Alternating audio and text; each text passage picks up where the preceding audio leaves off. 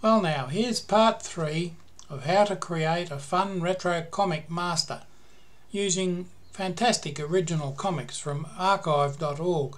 And in this section we're going to be looking at bubbles.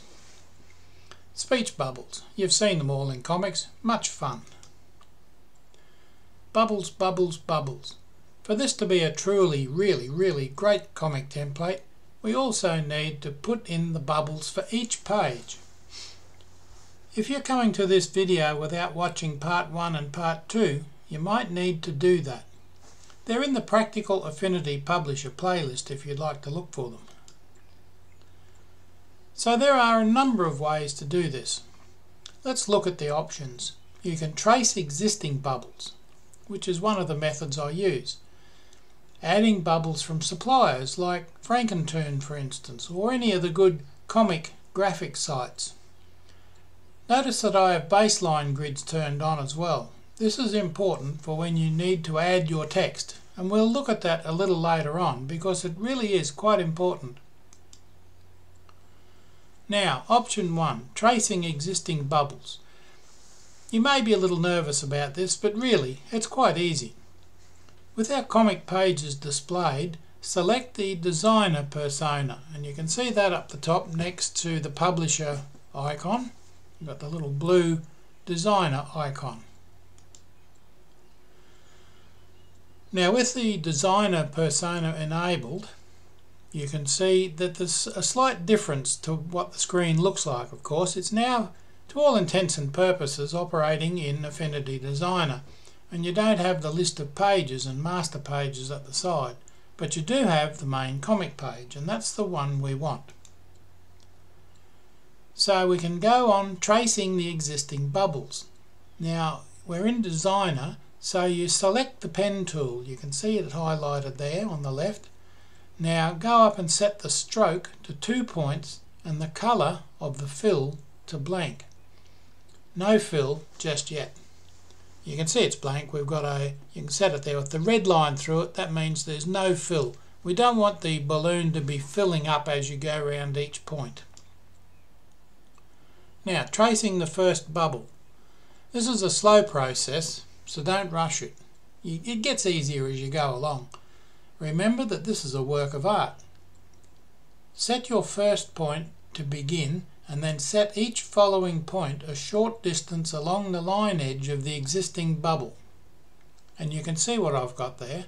I've got all the points drawn, and the one across the top is easy, of course. You just put the left hand point in where I'm starting, go across to the right, and the line will join up. You'll see the node points appear as you go. You can set smoothing on and so on to suit your design. Now the smoothing option is up the top, and you'll see that in a moment. What the smoothing option does is round out the curves, so you remove all the jaggies.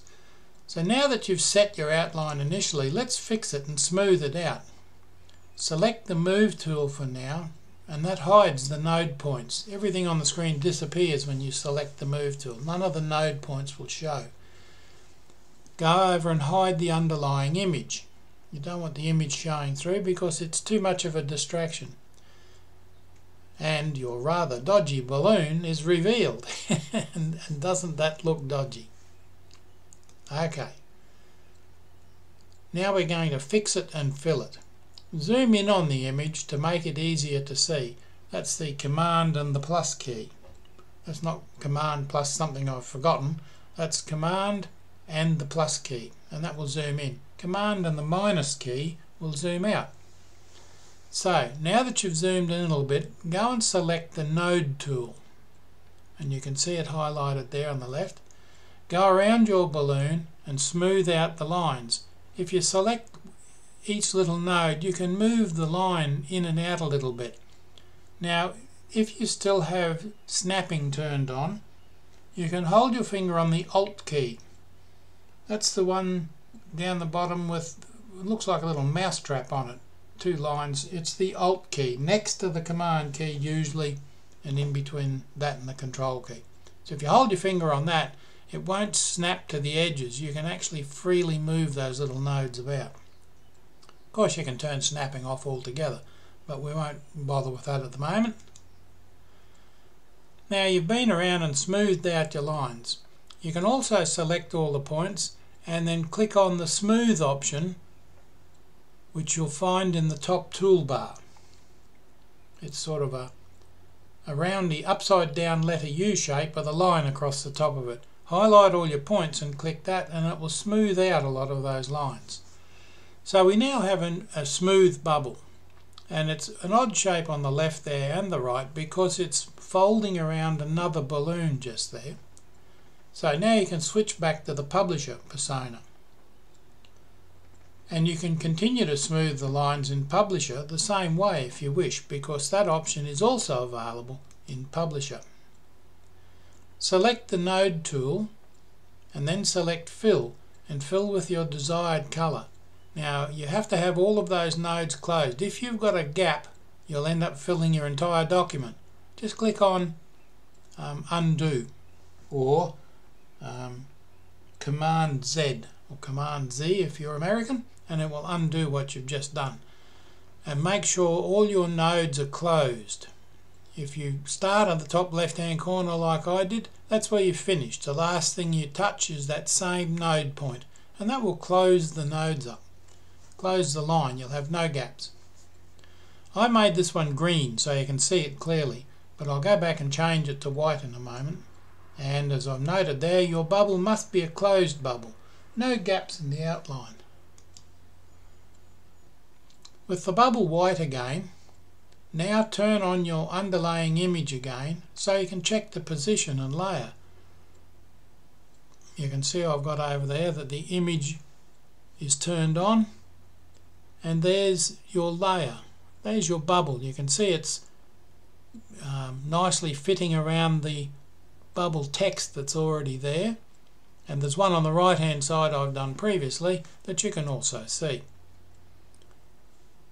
Now they may be a little odd because you've got characters in different places, but because they're nodes, you can actually, or curves if you like, the technical description of them, you can actually change the shape of those bubbles. So if you've got a character who's in a slightly different position to where you want your bubble to be, you can just change your bubble slightly to fit. Pretty cool.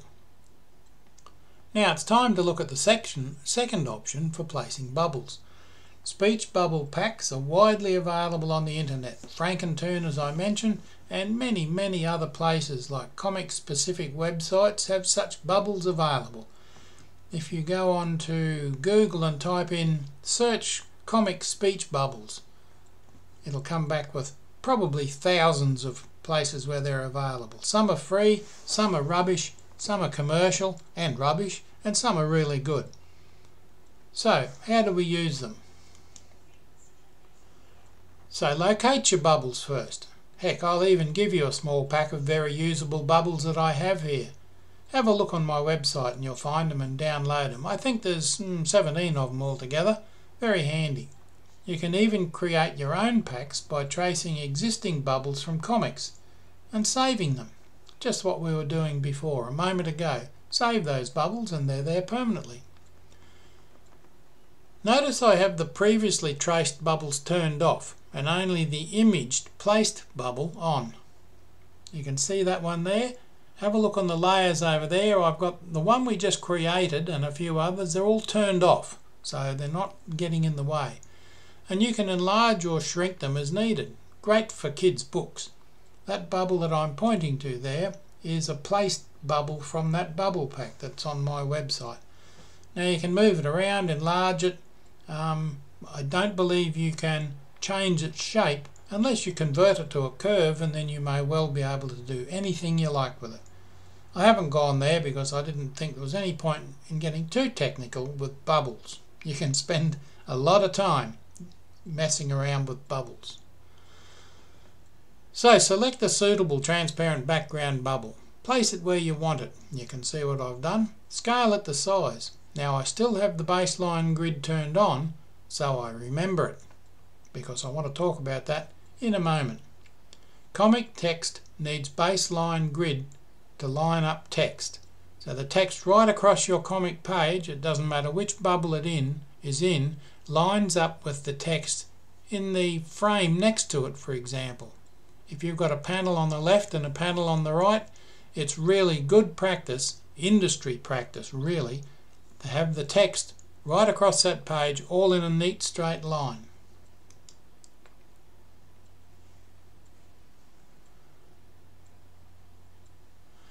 Now let's begin with the text. I haven't modified this baseline from the defaults. You can change the width of those baselines, the gap between the lines, or if you like, the leading or the line spacing, as it's been called, mostly by Word users. But there you go.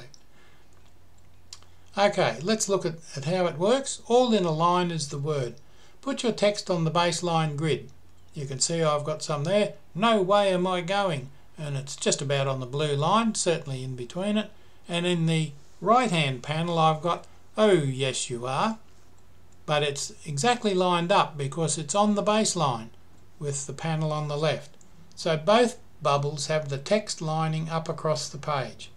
This is a trick of the trade and makes the comic much more readable than having random text plopping down anywhere. Comic or not, it still has to have good design. See, there it is. Even this old comic, produced in the 50s, has the text across a baseline. If you look closely at that, in the panel we've been working in, just above our no way am I going, it says hour, don't you ever relax. And across the other side, listen to expect it, don't do that. Now, because it's kind of a little bit out of line with those blue lines, that's alright. You can see that it is still in line. If I were to move that comic panel up or down slightly, it would that text would line up with those little blue lines. Follow the lines in blue and you'll see that even here the text is in line across the page in all bubbles. Really good standard practice. Okay, well that's it for this. I'm sure tracing all those bubbles so that you can put your own text in them will keep you occupied, at least until this time next week. That's it for part 3, folks. Please remember to subscribe. Spread the love. Thanks for watching this fun little exercise.